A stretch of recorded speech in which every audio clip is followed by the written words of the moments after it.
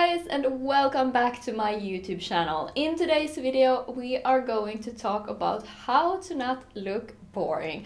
I'm pretty sure that none of us that are on this channel wants to look boring, so today I'm going to give you my best tips on how to not look boring, the best style tips, style hacks, ideas that you can apply to your style already today to make your outfits more interesting. If you're new to this channel, hey, my name is Sandra, I'm a fashion stylist and I do videos about style hacks, style tips, outfit ideas for all kind of different occasions, and you should definitely subscribe if you like the Scandinavian style, minimalistic style, personal details and ways of dressing up. Hit that subscribe button and put on the notification bell so you don't miss when I upload something new. And as always, remember to like the video if you like what I do.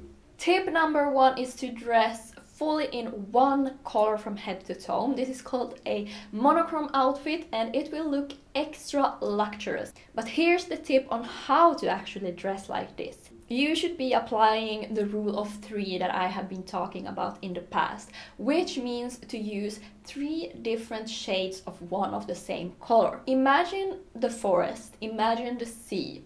When you really think about it, the sea is not only blue and the forest is not only green. In different parts of the woods, in different parts of the sea, you are gonna have different shades of the same color. Where it's lighter, it's gonna be light green, light blue, and almost white. In darker shades, where you have no sunlight coming through, it's gonna be darker, dark blue, navy, it's gonna be really jade green or something darker.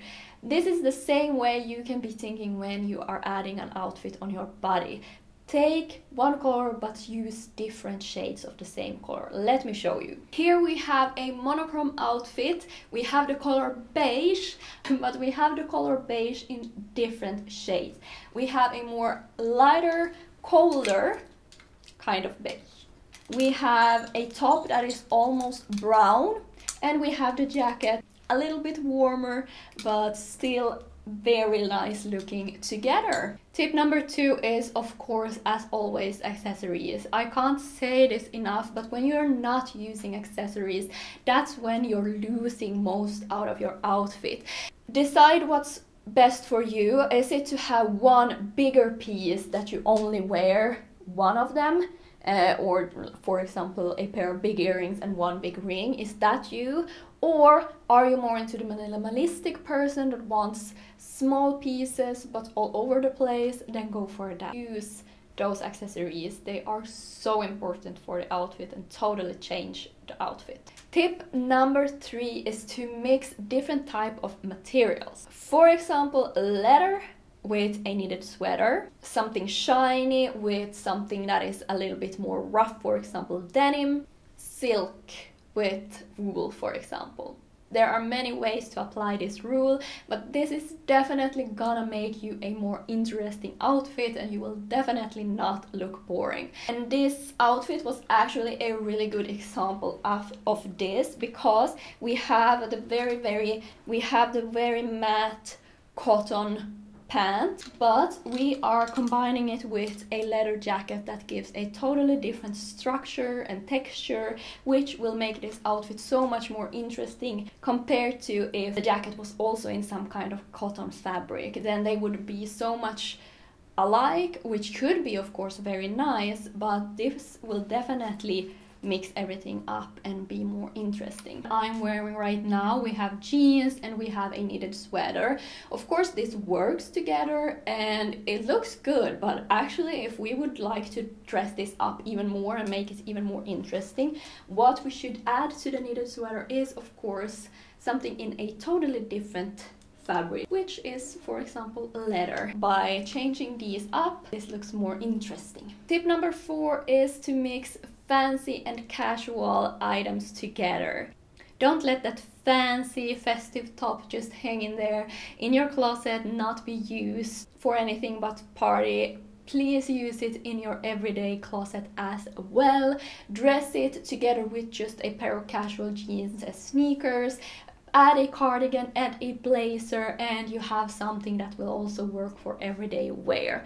You can also, the silk skirt is a really good example for this kind of outfits as well. Just wear them with sneakers and you have the very, very nice combination that will definitely look more interesting. Tip number 5, if you are a person that wears mostly neutrals and you are afraid of wearing color, well then add just one pop of color. It's actually quite easy to just grab a bag in one really poppy type of color. Imagine adding an orange bag to an all black outfit. Wow, that will definitely look so much more interesting. Tip number 6, I feel like I'm always saying this, but dress in layers. That doesn't mean it has to be super hot. You can take thinner type of layers, but also layering also means adding, for example, a little silk scarf. It means adding those jewelry, but also, of course, add a shirt under a knitted sweater.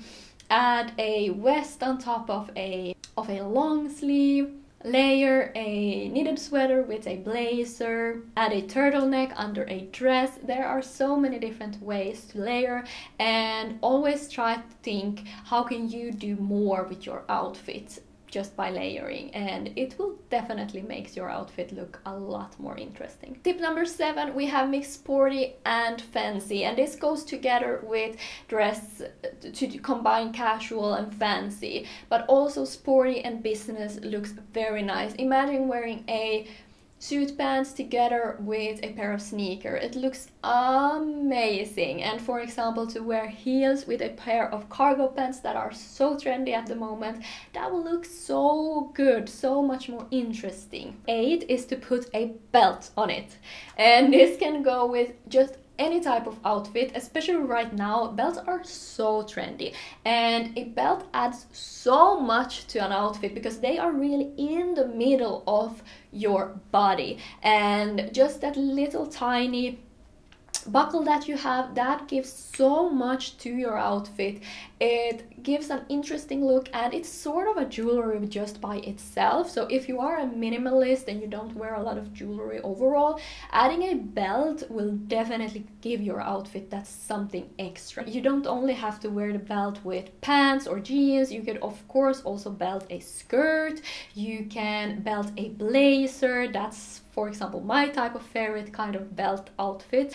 And just whatever. Also on coats, instead of using the belt that goes with the coat, add a belt that you have in your closet. And right now you can find so many beautiful belts secondhand that are vintage, and I'm obsessed. I don't know how many these type of belts I have in my closet, but definitely use those belts because it's such an easy way to change your outfit a lot.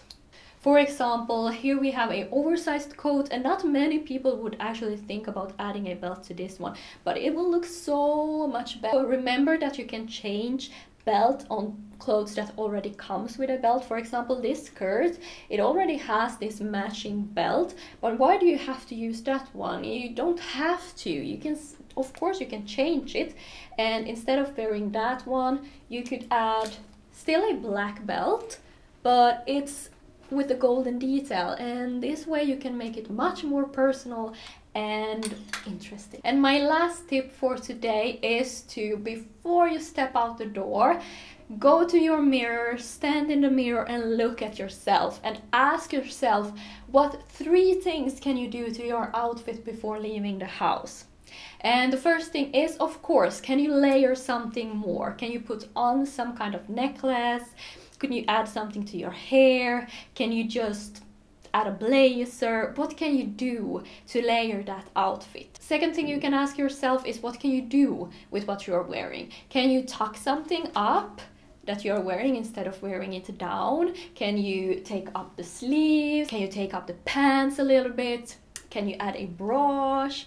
Can you add a belt? Can you change your lipstick? Because of course, if you're wearing a neutral lipstick and you would add a red lipstick, that would look amazing and totally change up your outfit. But of course, also, can you remove something? Because sometimes that's what we have to do. When we look at ourselves in the mirror, maybe it's just too much. Maybe we need to remove something. Thank you so much for watching. Bye!